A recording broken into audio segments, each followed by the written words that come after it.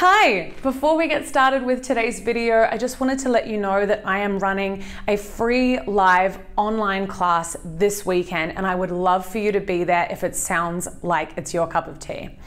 So it's called the 4 things singers do that could be messing with your breath support. Now, breath support is one of those things that a lot of advanced singers kind of roll their eyes at, and they think, I don't need to keep covering this. I know what I'm doing. I know how to sing from the diaphragm. But trust me, I thought that I knew what I was doing when I was a young singer, and the more that I work on my breath support, the more that I learn and the more that science is uncovering about it, the easier it is for me to sing. I'm just finding that it's so much more efficient. I get a lot more sound, a lot more bang for my buck without as much effort. So if you find that you're getting a tickle in your throat when you're going up to high notes, or you're finding that you don't have as much resonance, you're not feeling grounded in your body when you're trying to project, or you're getting a squeezing of the throat when you're trying to belt, any of these things, this is why you might need to work on your breath support. The other thing that I used to do was really yank my abdominal muscles in really tight and grip them to get more volume. So if any of this sounds like you, or you would just like to connect with me live and ask as many questions as you have around this topic, I would love to see you. So I've included a link to sign up to make sure that you get your invite in the description. And if you can't make it live, there will be a replay that you can watch so nobody misses out. And because this is held online, you can do it from anywhere in the world with an internet connection, which you obviously have because you are watching me on YouTube. So I hope to see you then. Make sure that you sign up. Hi, I'm Kim, and you can find me over at inspiredtosing.com. And today I'm going to be sharing my 3 favorite exercises to increase your range. We're really focusing on increasing it on the way up, but all of these exercises are also useful on the way down, apart from maybe the last one. It's pretty specific to the head voice there. So the thing is that we want to really work with creating efficiency in the body. We want to make sure that we're utilizing the breath correctly. We want to make sure that everything is nice and relaxed, with the vocal cords working efficiently, and also the throat and neck muscles not engaging to push any sound out. So I will say that all of these exercises, we need to be aware of what's going on with the breath. We need to make sure that we are inhaling low, not expanding high into the chest, and that our abdominal muscles are flexible. We're keeping flexibility in the torso there. So when you're doing any warm-up exercises, I want you to really have a focus on what you're doing so that you are embedding good habits. You're creating good habits versus just pushing through and being okay with a little bit of tension coming in. We want to eliminate the tension. That is the whole point here. So let's get into these exercises. I'm going to be demonstrating the first 2 on a full octave scale, but you can use any scale pattern that you like. And I have got some that you can download. I'm just putting a link in here so that you can get a few of your very own to play with. So the first one that we're going to do is the lip trills and tongue rolls, or you might call them something slightly different, but we've got the with the lips, keeping them nice and relaxed, blowing that air through, and I find that just doing that sound on a nice low note to start off with is really, really useful. And people do find one easier than the other.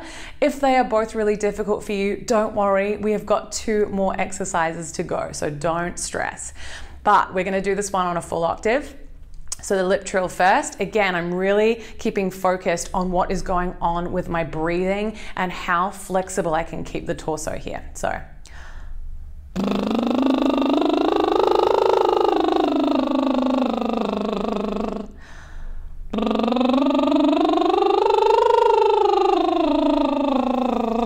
And I'm letting the voice lighten off so that I can transition chest voice, mixed voice up into the head voice. You are not trying to keep power. You are not trying to keep the resonance lower in your chest voice. Let it go up. We're trying to allow it to do what it wants to do. Allow the cords to stretch for you. So the other one is the rrr, and we're going to go up a little bit higher with this. Same thing. Rrr. Notice how relaxed I am in the jaw and the lips.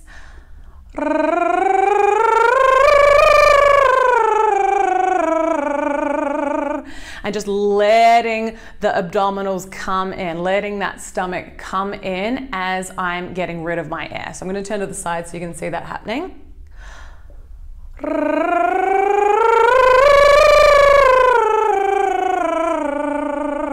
So it starts inflated and then moves back to normal. I like to say inhale, feels like I've eaten 3 burgers, and then as I'm exhaling, it's moving back to what feels a little bit more normal for me. Okay, so those are the lip trills and the tongue rolls. As I said, you can do them on any pattern that you like. That was just the full octave as a demonstration. The next one is puffed out cheeks, and it's gonna look ridiculous, but I hope that by this stage in your singing journey, you kind of get the idea that we do some weird things to get the results that we're after, right? The great thing about these exercises, these semi-occluded vocal tract exercises, is that they really work on balancing the pressure in the body, the air pressure in the body. So they should feel like you can do them in a nice, relaxed way. They're also great in blending between the registers. So if you have any really big hiccups in the gear switches between your chest voice and your head voice, these can be really useful exercises to start to iron that out as well. So this is the puffy cheek exercise, and I'm gonna get you just to blow out air to start off with. So we're really closing our mouth. There's this tiny, tiny little opening there.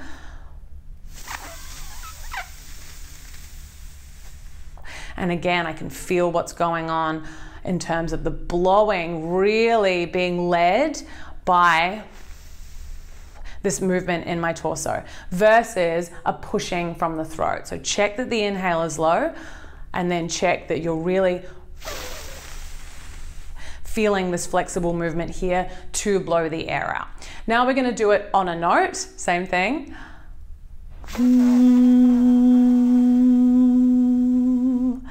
And then you're going to do it on an exercise. We're going to do it on the full octave again.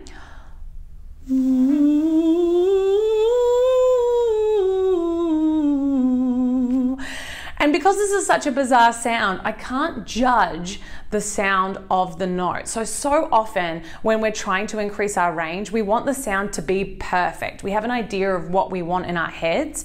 And in some ways, that leads us to hold back or push harder or really grip onto control of those notes. So this is helping you really pay attention more to what it feels like, what is going on in the body, and creating that deep practice focus so that you can really train the body to do what you would like it to do efficiently and without throat tension. And really ignoring what sounds are coming out of your mouth. You want to listen for any like stops and starts or feel for any tension, but the quality of the note, we can't really get an idea of whether it's good or bad, right? So that's another reason that I love these exercises, is that they're just sounds. So we're not judging it needing to be perfect. We're not trying so hard or shying away when it doesn't sound good. The last exercise that we're going to do is much more specific to the head voice. We are going to be calling out with some excited sort of siren-y sounds. So you might have used sirens before. This is much more like an excited call sound, and I tend to do it on one note at a time. I sort of climb up one note at a time, and it sounds a little bit like this. I'm going to try to edit the mic so that it's not quite so loud in post-production, but again, really feeling that you're inhaling low rather than as soon as we inhale high, it's going to be a real struggle to get that freer sound. Woo! Woo! Woo! Woo!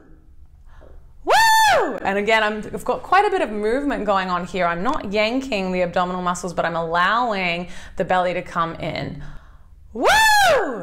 So it feels a little bit like the way that it feels when you cough. And I've got videos on breath support that you can check out. I will link to them above, just so that you know what I'm talking about with this abdominal flexibility. But if you already know what I'm talking about, you're good to go.